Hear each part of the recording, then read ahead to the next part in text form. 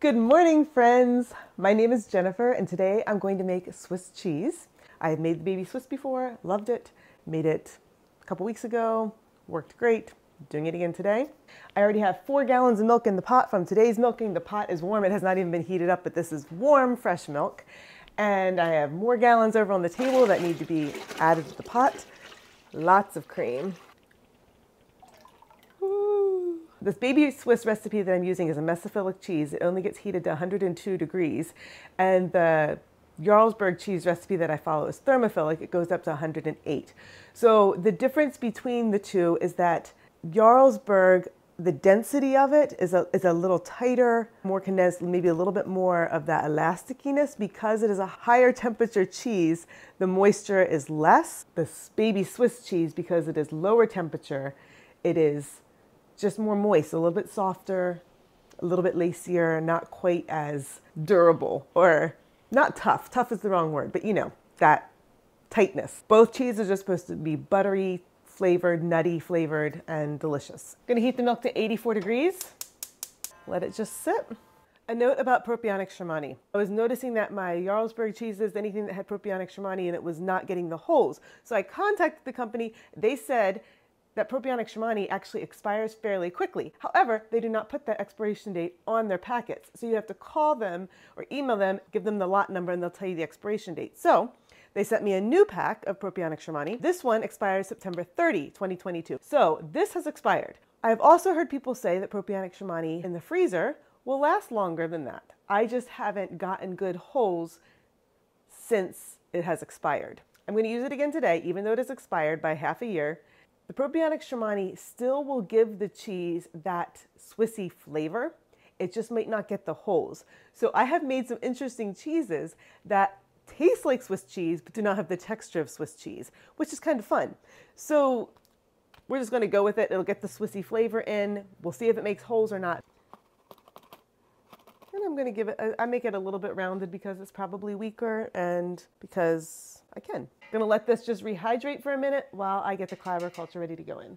The other thing I'm using is my own Clabber Culture, which you can see how to make right here. It is fast becoming my favorite way to culture my cheeses. With Clabber Culture, it's a 1/4 cup per gallon of milk, so I would use 8 1/4 cups or 2 cups of this, which is a pint jar. So I do a little bit scant because raw milks, raw Clabber, it's very strong culture. It's very alive. You don't need quite as much as you do with the freeze-dried culture or pasteurized milk, which has been processed, and the good bacteria are suppressed or killed. One other thing about this, I've had this going for a couple months now, and I was just gone for 8 days, and my husband was in charge of it. He's supposed to feed it daily, and I just keep a little jar on the counter.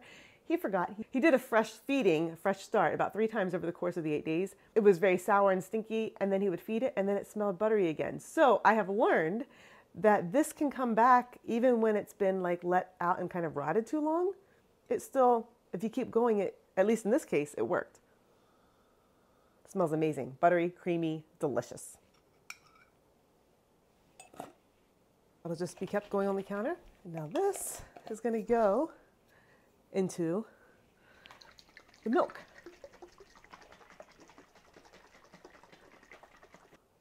I hope it's good. This right here, you can drink, chill it, and it becomes creamy and smooth like a lassi, just a yogurt drink. Sweeten it with some maple syrup or sugar. I'm not doing this because I have so much other milk. I don't need more milky beverages, but I should taste it, just make sure. Always get a little bit nervous. Yeah, it's fine. Tangy, liquidy, juicy, nice milk, cultured. And now I'm stirring this in with the Propionic Shermanii, giving it a good stir so it's totally incorporated. Gonna let this rest for 50 minutes to let it culture and ripen, and then we'll go on. It's 1 1/3 teaspoons of rennet per 8 gallons of milk. So it's 2/3 teaspoon per 4 gallons of milk. This is less rennet than what you find in a Jarlsberg cheese, which has higher rennet and is a little bit of a harder cheese. Because I'm not quite at 8 gallons of milk, I'm going to do 1 1/4 teaspoons. Also because my milk is raw, and that therefore it does not need quite as much rennet, I have learned. It does well with a little bit less. Dilute it with a little bit of water.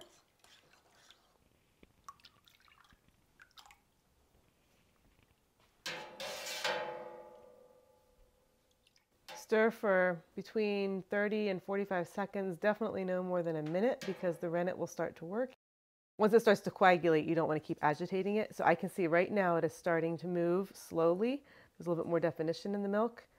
It feels sludgy, and that's when I'm starting to stop. I just do a little bit more at the top, hoping I got it mixed in well enough. And then you just gotta trust it. I'm gonna let this go for 45 minutes and then I'll come back. Oh, it looks a little bit loose to me, we'll see. Oh, maybe not. I like to guess and then see where I'm at. Hey. It cut well, but it's, I'm gonna compromise. When the curd is fragile like this or not quite set, it just disintegrates faster and the good stuff comes out. It doesn't hold its shape as well. So you want it to be a firm set, but I don't want to go too long.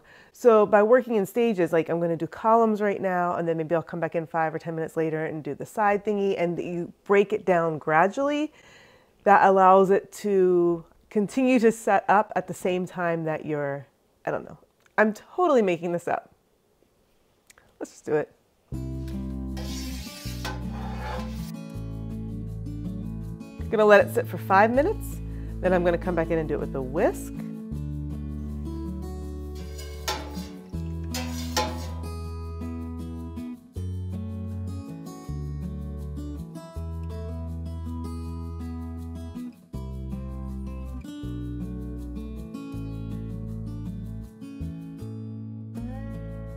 I'm going to give it 5 more minutes to heal up, and then I will come back and stir it for 5 minutes.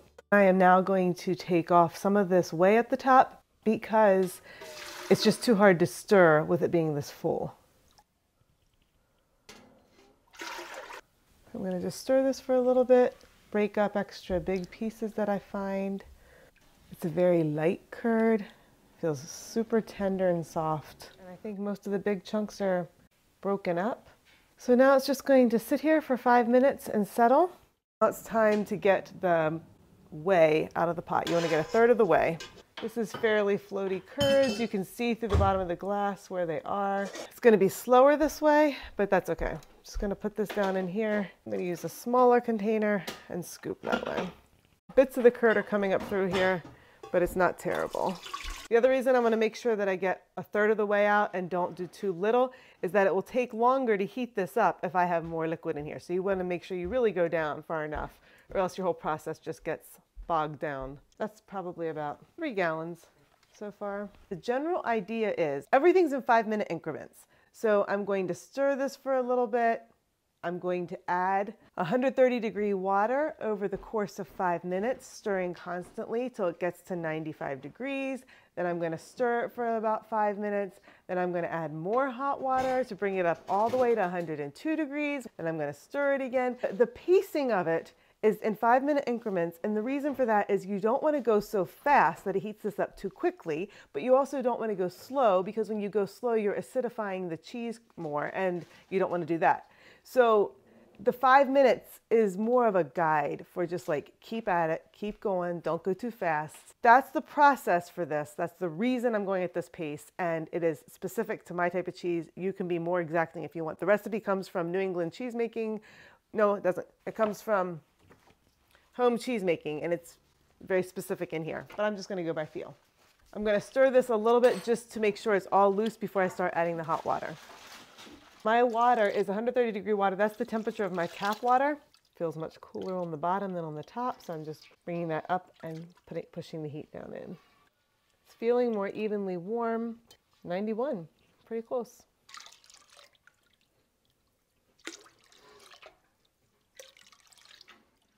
All right, it's 94 degrees and we have been going for almost 4 minutes. So now I'm going to just stir this gently for 5 minutes, kind of let it stabilize and cook through. I'm now ready to add more hot water and bring it up to 102 degrees. The level of this liquid is getting close to the point at which it was before. I want to add the amount of water to equal the amount that I took away. So I think I will end up having to add more water to bring it up to 102 degrees. So I'm going to use 140-degree water, or a little bit warmer than what I was using before for this final raising of the temperature. I wouldn't have to. I could use 130 degrees, get it to as high as I can go. Maybe it will only go to 99 or 100, and then I could turn on the burner and cook it if I wanted to instead. Or I could take out some of this water and add more in at 130. There's many ways to do it, but you want to generally bring the level of liquid up to the amount that you took out, and at the same time that you get it to arrive at the correct temperature.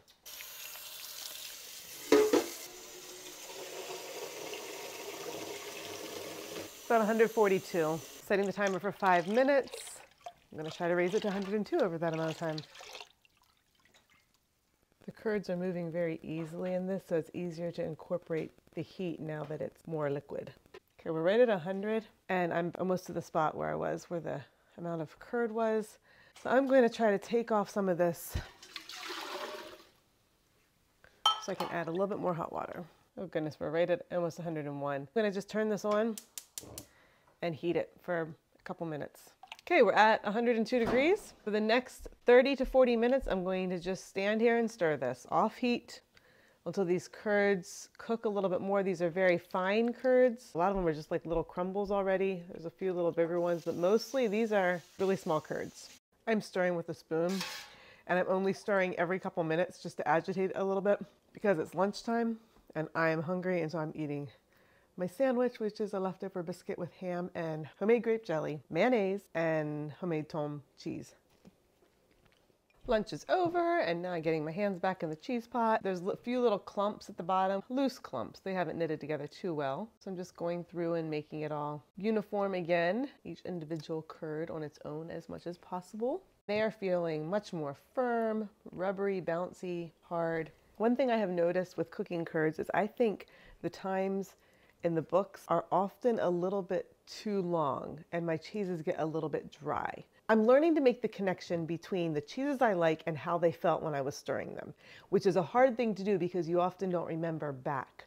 But more and more, I'm realizing that the curds that aren't quite as hard make a cheese that is more pleasing, that has a little bit more moisture content, that just tastes better to me, as opposed to the harder, drier cheeses. And maybe that's personal preference, or maybe raw milk cheeses don't need to be stirred as long. And if I follow the times in the book, that will make them become dry. I don't know. Take some curd and squeeze it. Does it hold its shape? Yeah, so I'm thinking this is done, even though it's been a fraction of the time that they say to go. These curds, because they're so small and tight, and because, yeah, I don't know, they feel done to me. They feel dry. I'll go for another 5 minutes. I'll make it a full 20, but then I think it's gonna probably be done. You can see how the curds are moving in here. It feels fairly empty. They feel fairly small and weightless, like there's not gonna be much cheese. So you can see the extreme of size differences between the curds. They taste chewy, tender, not hard. They squeak a little bit, but they're not horribly squeaky. They're just nice curds, and I'm gonna squeeze it, and they hold their shape. I think they're done. I'm gonna call it. I'm gonna let these set for about 5 minutes, and then I'll remove the whey down to the level of the curds. Yo, what up? Yo, I can bust some moves. Listen, these curds are very loose, and we don't want all the whey to come out yet, so just be gentle. Stop. Lift it back on the stove. I'll get another bucket. Stop. Let's see if it's level. Yep. There we go. Have you fed the pigs yet? No. Okay, you need to do that. Bring the cows in. All that stuff now. He's calling the cows in because the vet is coming. They need to come up here because we're going to vaccinate Honey and Redbud. We're also going to see if Emma is pregnant. This is the curds, and they're level with the whey. What up next is to weight them down with a plate. Just take in a regular dinner plate. It says weight it down with 2.5 pounds. I don't know what this is. Isn't a gallon 8 pounds? And this is a quart, so this is probably about 2 pounds. I don't know. And it's warm water. I'm just setting it right on top and letting that kind of help to consolidate. And this is going to sit here for 20 minutes. During this process, the curds are just acidifying in the whey. Wow, look at all that whey. This has really sunk down. These are the sheets of plastic. I got these from Amazon. I get a stack of these, and then I cut them up into little squares, and that's what I use to put on top of my camembert molds, my brie molds, whatever I need to flip. But the big pieces I use as a collar for when the curd may go above the edge of this mold, because this holds an 8-gallon milk cheese, so it will sink down, but sometimes it's way high, and this just prevents from a big mess happening. I'll leave a link for this below the video if you are interested in getting some of these yourself. I made this cloth wet. You can use whey, you can spray this with vinegar water solution, 50-50. You can leave it dry too, but I find it works better to be a little bit wet.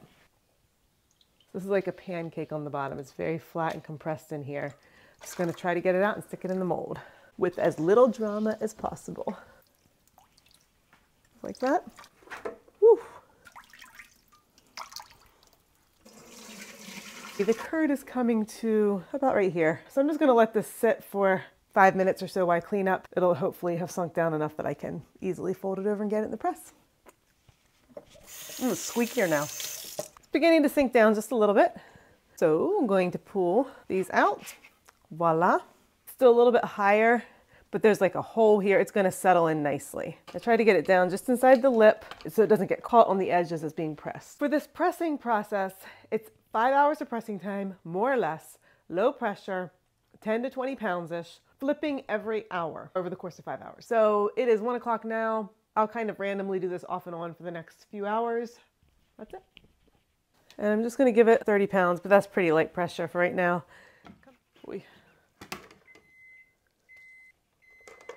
See, you can see a big gap right there. It's okay. It'll come together.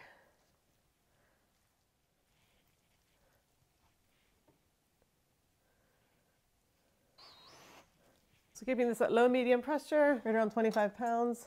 And I'll come back in an hour or so.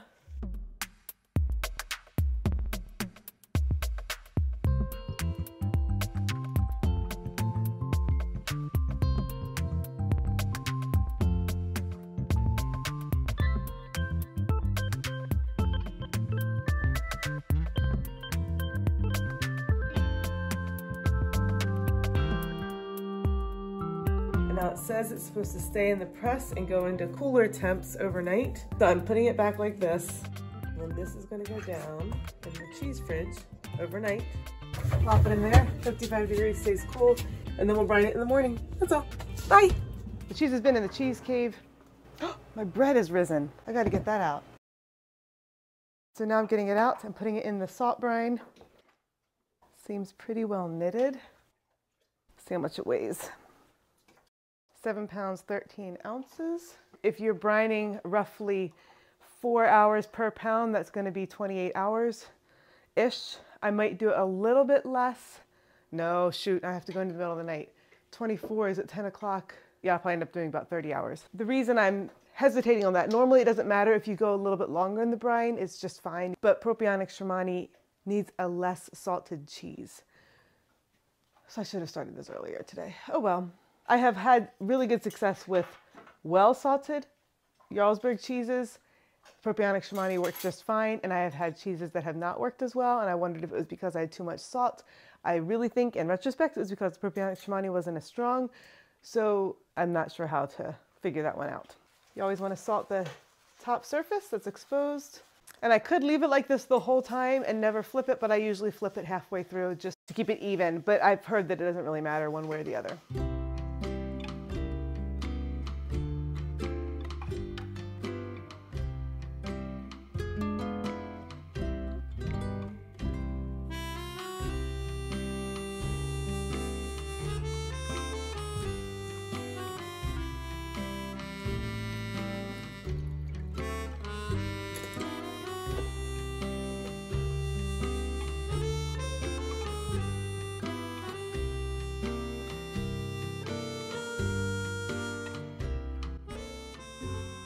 You can see it's getting a little bit shiny because it's warm in here and the oils from the cheese are coming out. There's a little bit of moisture on that plate. So what I'm going to do now, I'm putting a label on the plate.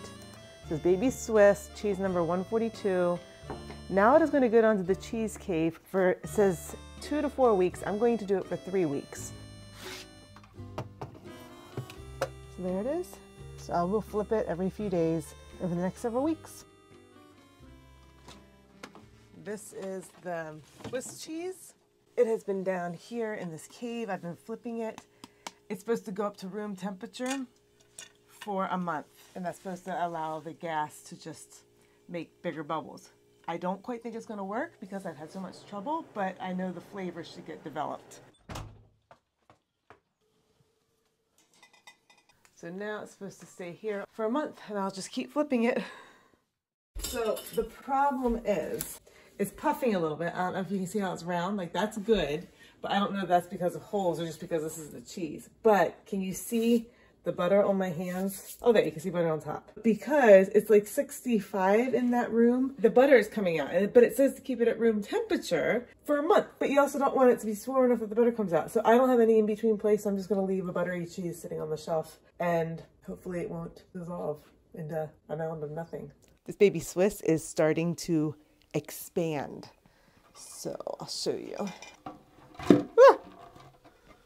Oh, it smells buttery. So here it is. Can you see how it's going up? It feels very firm. Smells good. It's buttery. Yeah, my hands are still greasy. Gonna flip it. And yep, the underside is all greasy, cheesy buttery. Can you see this? But it's expanding, which makes me very happy. Oh my goodness, I'm so buttery. So buttery. Butterfingers. So I think it's working. I think it's expanding, and even though that butter's coming out, I'm not going to worry about it. I don't see it. It's not butter coming out. It's melted buttery dairy fat. Butter. Melted butter, I guess.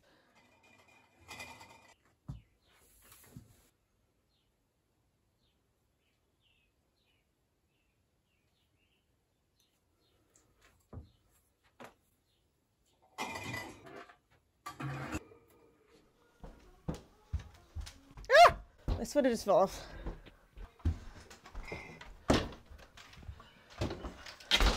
Excuse me, I'm working. Oh, that's cheese spot. Don't work there. All right, so here's the Swiss cheese. I left it in there at room temperature for an added week, unnecessarily. It doesn't seem to be leaking any more butter. That seems to be stable. It smells buttery. And my hands are greasy. And look at this.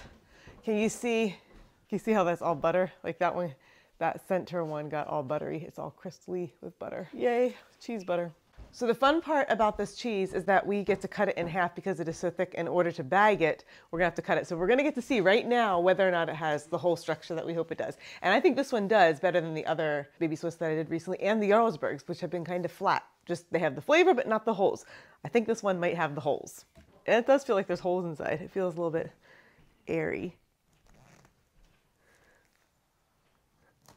Oh, I got some holes. It looks exactly like a Baby Swiss. Look at that. That is perfect.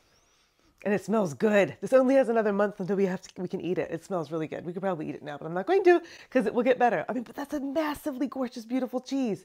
So for whatever reason, this worked. Maybe it's because it's Clabber Culture. Maybe that helps. I don't know.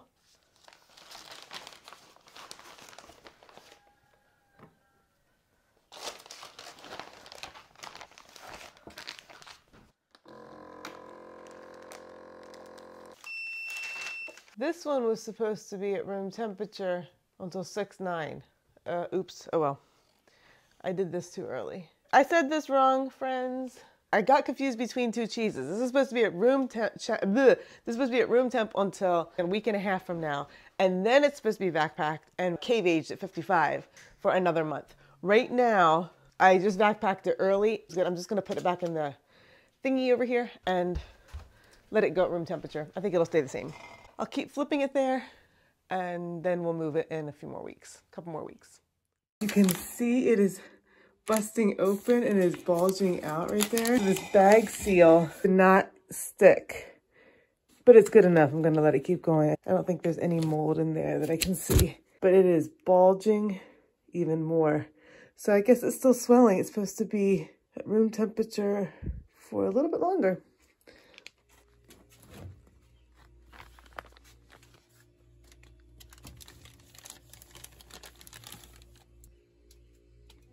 It is time to open the Baby Swiss. Let's go, get the cheese. It's the Baby Swiss and it is puffed up and it is time. This was made January, February, March, April. The end of April. It is now the middle of July, so it is like 2.5 months old. When I sealed it, it puffed up more because I didn't finish letting it age at room temperature. I didn't fix the seal because I didn't see any mold growing on it. I decided, I don't care. But if there had been mold growing on it, I would have cleaned it off and repackaged it. And let's see the hole development. Oh, look. Okay, there is some mold right there, but that's like just white stuff. It's fine. It smells fabulous. It smells so good. And you can see that it's mushed because I mushed it. If it had not been bagged and not like that, like squished, the whole development would be more upright. But let's cut into this. Let's see, like right there. Oh, that's gorgeous. That's so pretty. So beautiful. That's so beautiful. Let's taste this. I'm going to get some of the rind and some of the inside. This is the cheese, and it is lovely. So the very inside part.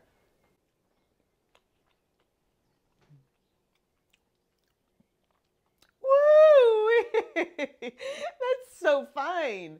That is so fine. It's buttery. It's cream, not creamy. It's like that rubbery elasticiness, but it's like smooth and perfect amount of salt. Has that Swissy flavor, that delicious Swissy flavor. And it's mild, it's not too sharp. And it is soft. It's not creamy, but it's soft. The laciness on the tongue is a lightness. Taste the rind. It's perfect. It just has more of a bite to it, but there's no weird flavor. Like, it dries out a little bit, so there's a little bit more of a chew, like a little bit more denseness, but it's delicious. This is really, really good. This is a Clabber cheese. It's wildly good. Wildly good. This Baby Swiss recipe, make it. Like this one. Wow, so good. I don't think it's a strong Swissy flavor. Like, you could feed it to kids and family and they're gonna like it. People who say they're adverse to Swiss cheese or something, I think this would be pleasing. Like, it's not strong. It's still baby. I mean, it's Baby Swiss. Woohoo! You can see how that bulge right there, where it was pressed in against and then it just kept growing. So I think I just should have left it out for that extra week or two at room temperature. And maybe then I wouldn't have had it expanding weirdly in the bag, but maybe still it would have, I don't know. It didn't seem to hurt it at all. This is where you can see the mold right there, but that's like white mold. And I could just wipe that off with vinegar or salt solution or just even water if I wanted to. I'm not gonna worry about that right now. But that's the inside. Beautiful shiny holes, beautiful, beautiful cheese. Here's a cross section. Ha, this looks prettier when you cut it this way. Look at how that looks. See how much prettier that is? So that one shows, because it was smushed, but this way it expanded more fully. So it's just how you want to showcase it. Well, you have to hold it up to your face because I have to back really far up. Mm-hmm.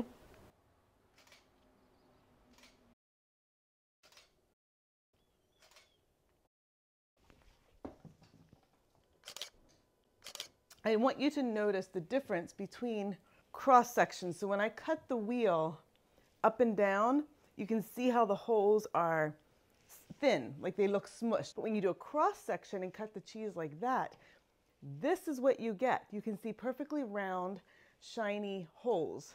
It depends on how you cut the cheese. So when you see it smushy and flat like that, smushy and flat like that, don't be alarmed. Cut it this way and see what you get. It's beautiful.